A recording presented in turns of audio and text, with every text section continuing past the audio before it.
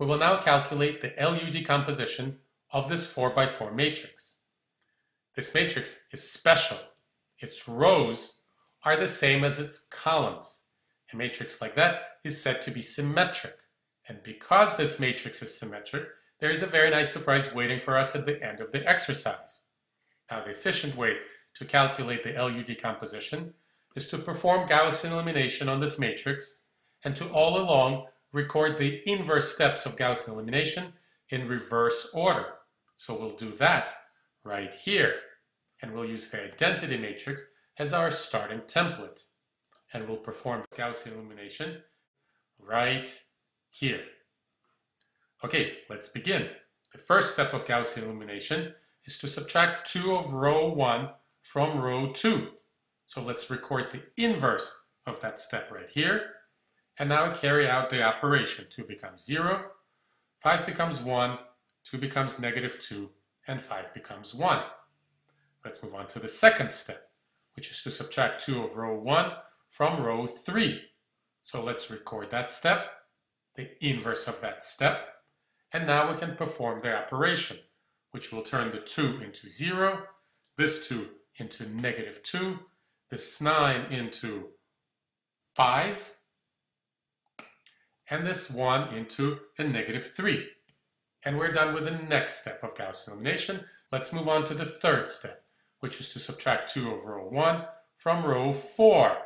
Once again, let's record the inverse of that step. And I could have done this in 3 different matrices, one to the right of the other.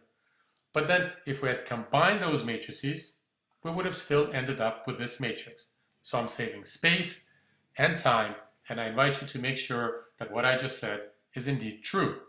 So now let's perform that step of Gaussian elimination, which puts a 0 here, a 1 here, a -3 here, and 3 here. And we're done with the first step of Gaussian elimination steps. Let's move on to the next set of steps. Again, start with the identity as our template, and now let's proceed. The next step is to add 2 of row 2 to row 3. And because we're adding, the inverse step is to subtract. Okay, now we can carry out this step. 0, 1, -1. All right, let's move on to the next step. And that is to subtract row 2 from row 4. And because we said subtract, we're going to record the inverse step, which is to add. And now we can go ahead and perform that step. 0, -1, 2. And we're done with the second set of Gaussian elimination steps. Let's move on to the last set, which will consist of a single step.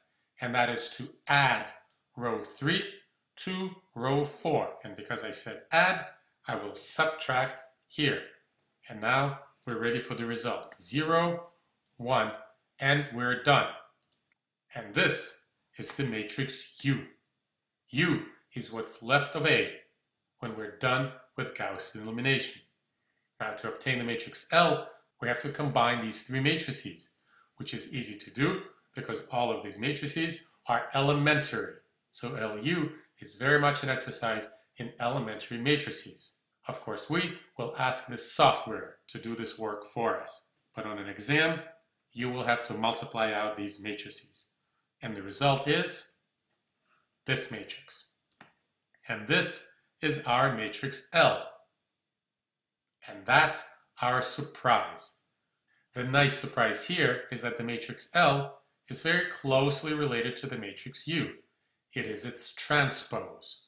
If you convert the columns of L into rows, you will get the matrix U.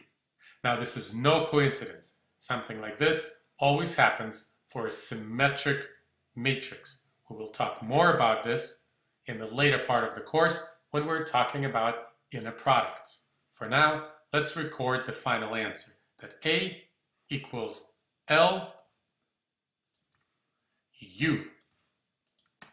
And just to make sure that we did everything correctly, let's multiply these 2 matrices and make sure that indeed the product equals A.